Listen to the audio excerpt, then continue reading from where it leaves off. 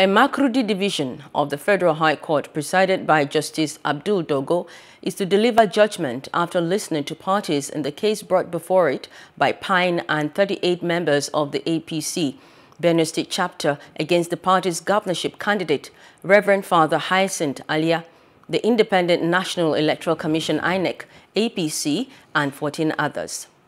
Speaking to journalists after the session, lead counsel to Alia, a senior advocate of Nigeria, Mike Maman Usman, drew the attention of the court to a section of the Electoral Act, pointing out that those who are capable and empowered to sue in such circumstances include the political party, candidates, and aspirants. These people were not aspirants.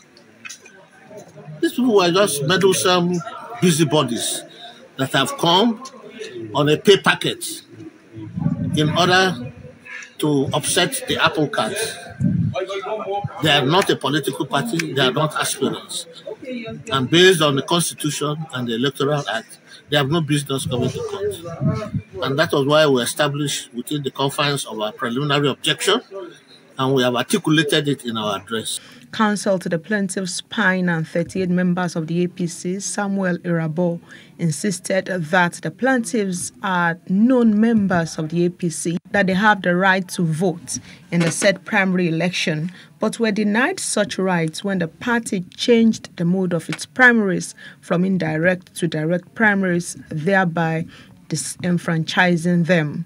A full-blown litigation of Section 285.14c of the 1999 Constitution. Yes, considered they were not candidates at the said primaries, but yet considered it is an accepted fact that they are members of the A.P.C.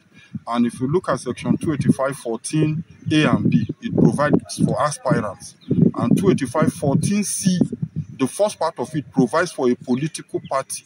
And then the latter part said, or a complaint that the INEC has not kept fidelity with the internal workings on the nomination process of a political party. So we are relying on that or, because in the rules of interpretation of statutes, where the word or is used, it is disjunctive in nature. You have to separate the other A, B, and the other part of Section C from the word or. So before the court is a complaint that the A.P.C did not keep in tune with its own regulations. And the persons making the complaints are party members who have stated their rights to vote. The Benue State Chapter of the A.P.C is in a legal battle with some aggrieved aspirants and the People's Democratic Party, PDP, alleging that the party could not conduct primaries with disregard to the law. Hello, hope you enjoyed the news. Please do subscribe to our YouTube channel and don't forget to hit the notification button so you get notified about fresh news updates.